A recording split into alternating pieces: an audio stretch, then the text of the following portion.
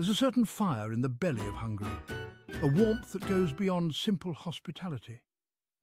It's in the hearty stews, the paprika-laced dishes, and of course, in the potent embrace of PALINKA.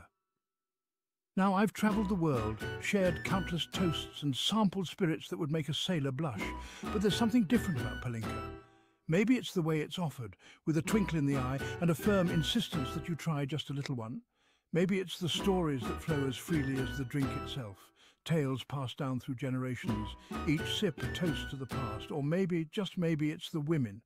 You see, in Hungary, PALINKA isn't just a man's drink, it's woven into the fabric of life, enjoyed by grandmothers and granddaughters alike. It's the drink offered to welcome you into a home, to celebrate a milestone, or simply to take the edge off a chilly evening.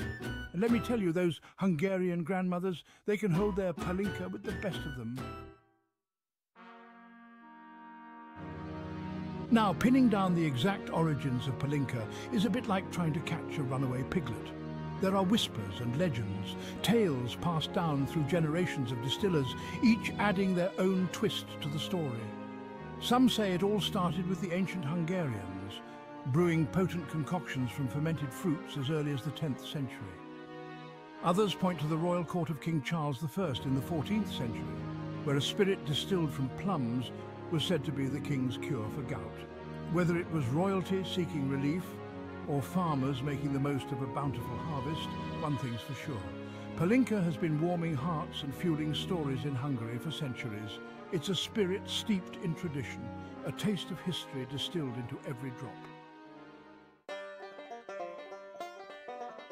So, what exactly is this magical elixir, this PALINKA that's captured the hearts and stomachs of Hungarians for generations? Put simply, PALINKA is a fruit brandy, but that description doesn't quite do it justice.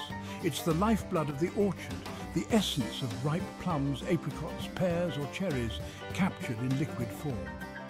The process is as simple as it is ancient.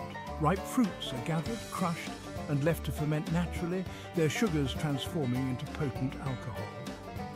Then comes the magic of distillation, the fermented mash gently heated in copper stills, the alcohol vaporizing and condensing into that clear, fiery liquid. No fancy flavorings, no artificial additives, just pure, unadulterated fruit transformed by time and tradition into a spirit that's as Hungarian as the Danube itself. Now, just like every region has its own dialect, its own songs and stories, so too does PALINKA have its regional variations. Travel through the rolling hills of Zatmar and you might encounter a plum PALINKA, strong and earthy, a true reflection of the people and the land. Venture south to Kecskemét, the heart of apricot country, and prepare yourself for Baroque PALINKA, known for its delicate floral aroma and smooth finish. But it's not just about the fruit. Each region has its own traditions, its own secrets passed down through generations of distillers. Some swear by double distillation, others by aging in oak barrels. Some prefer their PALINKA ice cold, while others insist it be warmed in the hands, the heat releasing its full aroma and flavor. If you enjoy the information and history of illicit substances and their origins and would like to see more, don't forget to hit the like and tap that subscribe button so we can see you in the next video. Thanks again.